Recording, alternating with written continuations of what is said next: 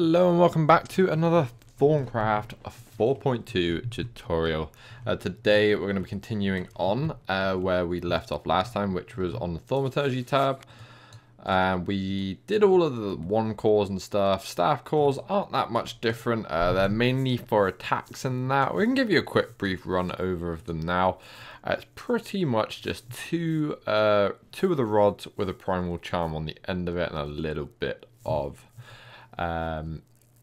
this in the thing. Not too bad at all. It stores 175 of each. And yeah, so basically it's made for attacking. We can do a great wood one there. You can do a silverwood one here as well. And you can also make scepters as well, which we'll get into another time at a later date. But yeah, so we're going to be continuing on today with node stabilizers and node stabilization and how to harness this and stuff like that, because that's what you're going to need now that you got your wand and stuff. That's sort of the direction you want to go. Now you got your like silverwood wand, you can go capture all your nodes, bring them all back and do as you please with them. So we got a couple of nodes set up here. We got some bits and pieces. There's two fundamental differences between the node stabilizer and the advanced node stabilizer, and then you got the transducer as well, which does something really cool, which I'll explain in just a moment. So first of all, you're going to want to know how to craft these two beautiful items. The very first one will be the node stabilizer. You're going to have to make one of these in order to make the advanced one. So this is going to be your very first step. It's going to take a piece of night ore, which is done in alchemy. Very, very simple stuff. It's a piece of glowstone with some aspects in it. We'll get around to that when we get to alchemy. Arcane stone bricks as well. These are fairly simple. I haven't showed you these ones yet. But it's pretty much just smooth stone bricks around any of the shards, and it's going to make you 9 of the arcane stone blocks, and then you just put them together to make bricks like you would anything else. A vanilla piston, 2 blocks of quartz, a bit of gold on top, and obviously you got your night ore, and it's going to take 32 terra, aqua, and auto to make this one. Cool, and then once you've got that one, you can go up and upgrade to the advanced node stabilizer. This one's done in an infusion altar, that's why I've got it in a chest. It's going to take 2 night ore, 2 aluminium, which is, again is done in alchemy, very, very simple stuff, and 4 vanilla redstone blocks, and then the node stabilizer in the middle. And then obviously the aspects you're going to need in, the essential you're going to need in jars are Oram, 32 of, 16 auto, 16 potentiate, and 16 precantatio. Pretty simple stuff. So you guys are probably now wondering, what are the difference between these two node stabilizers, and why would I want to spend all that time upgrading to the advanced one? So let me quickly tell you. I'm going to grab out the book and I'm going to go through that entry with you guys just to sort of break it down for you a little bit as well, just in case you guys are trying to read along with this. So this one has several benefits if placed below a node. First, it prevents a node from draining bliss from other nodes or being drained in turn. So as you can see, we've got a node over here. We can place any nodes around here, and they're not going to drain from here, or these ones aren't going to drain from here. Wait, hang on a second.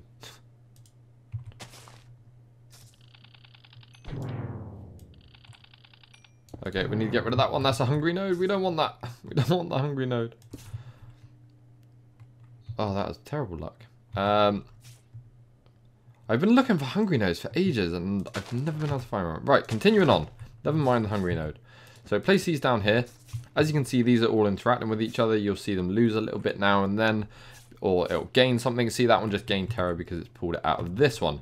This one here has not been touched and will not be touched while it is in the aura thing. You can disable this by putting a redstone signal on it. We'll quickly grab a lever to demonstrate that. But yeah, you technically, if you go like that, it'll disable it, and as you can see now, they're going to start to interact with this middle one a little bit. Sometimes you don't want that, so you don't want all your nodes interfering with each other, so you can just get rid of the redstone signal and it'll put it in the little aura bubble again. But say you did want to do that, you could drop the shields and do that if you really wanted to. So there is a way to disable it without having to destroy the entire thing. Cool, so let's continue on. Right, so Secondly, it prevents unstable nodes from losing their vis. So unstable nodes will sometimes lose their vis. I haven't covered nodes yet. I'm going to do a whole episode on it, I think, of all the different types of nodes. As you saw, there's a hungry one there and it started destroying things, but they're really, really cool. And we'll go into them in more detail later on. So firstly, it prevents nodes from draining vis from other nodes or being drained in turn. Secondly, it prevents unstable nodes from losing their vis and has a tiny chance of eventually removing the unstable condition completely. So unstable nodes aren't stable, pretty self-explanatory. They will start to fluctuate with their vis over time. This can remove, has a really small chance of removing, there's a creeper there looking at the nodes. So it has a very, very small chance of removing it and making it a stable node. It also has a very, very small chance of turning fading nodes into pale nodes. So fading nodes are nodes which are going to vanish from the world eventually. They're not going to stay there for very long, and they'll eventually drain out and remove themselves from the world. If you stick it in this, it has a chance of turning it into a pale node, which means it has a slow recharge rate, but it won't leave the world, and it's going to be very, very slow to sort of recharge itself. But it will stop it from disappearing if it's a really good node that you want to keep. It says this required power, however, the node stabilizer draws this from the node itself. It does not draw enough to reduce the vis, so don't worry, it's not going to take any vis from your node that you have in there, but it will half the normal recharge rate. So if you did have a pale node in there, it's got probably, let's throw some figures out. A normal node has 100%. Let's say a normal node has a recharge rate of 10. A pale node would have a recharge rate of 5 because it's half of what the normal one is. So take that into consideration that once you put this in here, so if you had a pale node in here, had this activated, it's going to take power, so it's going to reduce the normal rate by half. So it's going to take it to 0.25 for pale nodes. It's going to, 2.5 for pale nodes. It's going to drop the normal nodes down to 5, so on and so forth. You kind of get the picture there with that and how that works. So it does have a little bit of a drawback, but it does still have a recharge rate, so it's not all bad. So you're probably wondering, like, I kind of want to keep this, but I want it to draw from other nodes around the outside. And this is where you'll upgrade to the advanced node stabilizer. So this thing here is really, really nifty. It'll do the exact same things this one does. Has a couple more negative factors on it, so just bear that in mind as well. Just going to go to time set day here. So yeah, just bear that in mind as well. It does have a couple more negative factors, but I've got one set up over here. We've got a couple bits and pieces in it. But if you see, we're going to place maybe a couple nodes around from here. So these are all going to interact with each other on the outside. That one won't because it's bigger. So that's the next thing I need to talk to you about, is basically advanced node stabilizers perform all the functions of lesser versions with a few major differences. Firstly, they still prevent lesser nodes from having their vis drained. So like the lesser nodes, normally the more powerful nodes take over. So you see here where we have the 101 Tera, it would normally start pulling the 32 Tera out of this one here and into that. It's not gonna do that though, because we've got it in this little aura thing. But it will, however, start draining from these other ones around the outside. So you got all these different things in these, and they're going to start being pulled into here eventually if you put enough nodes around it. As long as we don't get a hungry one, hopefully we don't. But yeah, it will start zapping into here, and you'll see it will start pulling from the lesser nodes and start harnessing some of this into it and becoming stronger. Secondly, it has a higher chance to improve unstable and fading nodes. So apart from instead of a very, very small chance of improving them, sorry, it now only has a small chance. So it's a slightly better. It's not like 100% guaranteed. It's not always going to happen. It's not going to be amazing, but it's certainly going to be better than the previous one. Unfortunately, this costs a lot more power from the stabilized nodes. Still not enough to drain this from it, so don't worry, your node's not going to reduce itself in size. Even the brightest node will have its recharge rate almost completely negated. So the brighter nodes have, like, let's say 15 recharge rate. We're going on the base number here. These aren't actual figures. I'm just giving them as examples. So even if it has 15, it's not going to happen. It's just going to negate it, completely negate it. It's not going to exist anymore. So once you got all of these and you're like, oh, right.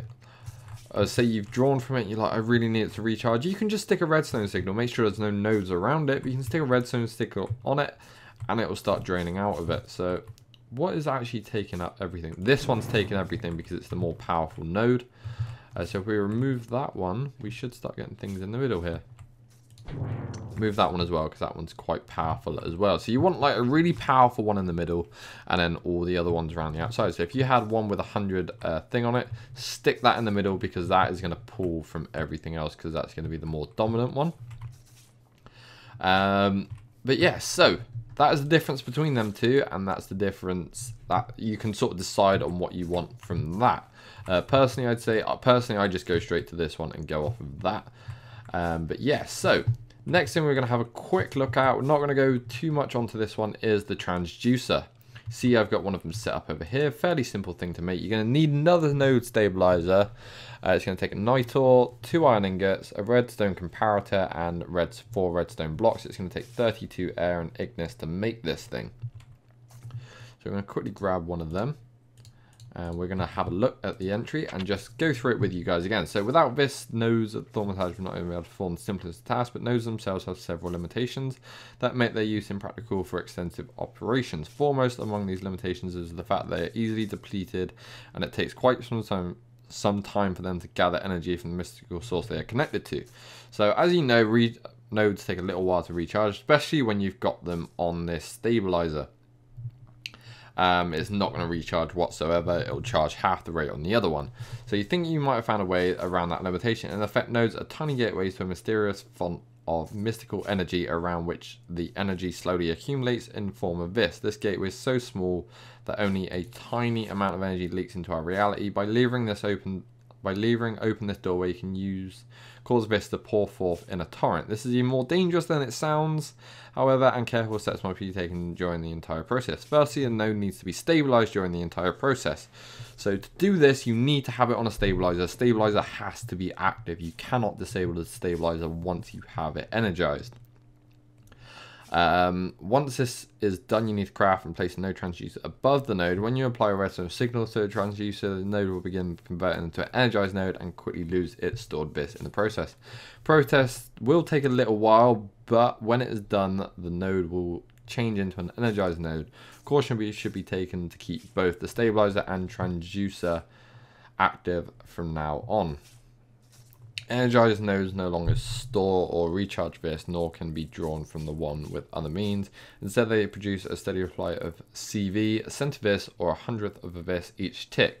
This energy can be tapped by placing this relays near the energy node. Each relay, right, so this goes on to relays, which is going to be a whole different thing. So as you can see, we're getting a load of stuff inside this one now. As you can see, we've got 21, 23, and 32. And what we're going to do is we're just going to get rid of this. I'm going to show you what happens when you energize it, and we're going to show you what happens when you break it, just for a little bit of fun so you guys know what not to do. Right, so we got this node here now. Really, really cool. It's going to be a lot more powerful. You want to try and get them all to 100. That's your end goal, because if you can get everything up to 100, then you're going to have a perfect node. So let's quickly jump into this again. We need a lever. So what we're going to do is we got this thing here. You can just remember them numbers. We got 1, 2. The humanus isn't going to be there. It's going to break it all down into primal aspects. So we got 1 air, 21 ignis, 23 aqua, and 32 terra. As you can see, it's going to drain out. Don't worry, don't panic yourselves. This thing will sort itself out in a bit. It's going to take a little bit of work to do, but it will eventually work. So the way I've been described it, I'm not sure how it exactly works, but I think it used to be divided by 10. We'll find out in just a second here. I think it used to be divided by 10. So if we had 31 ignis in there, 31 terra in there, sorry, it would drop down to 3. So we'll see if that's the case. If not, it will be 5. The other way that I've been told, it's the square root of the number that was in there. So if you have one that's 36, it'd be a 6. If you had one that was 49, it would be a 7. So on and so forth, all the way up to 100. We'll see exactly what happens. There you go. So it's got a 4 on it, which we went from 31 to 4. Not bad. So I'm thinking it might actually be the square root of the number. But then we had 31 in there, so that should be a 5. Not too sure what went on there. But I don't know. I think it might be divided by 10. I'm not 100% sure on that one. But as you can see there, we got 1, 1, 1, 4, 4, 4. So these are multiples of 10. So it's like a tenth of a this or something like that.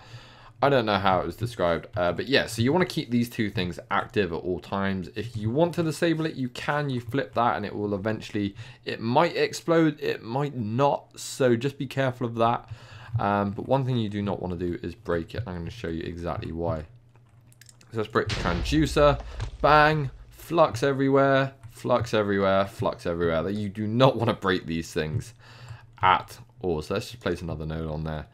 And we'll get ready for the next episode. Which is where we're going to talk about transporting this stuff around and stuff like that. So we're going to flip that one and leave that to go. And then next episode we'll go over the vis relays. How to move it around and stuff like that. And then we're going to go over charging wands and stuff like that.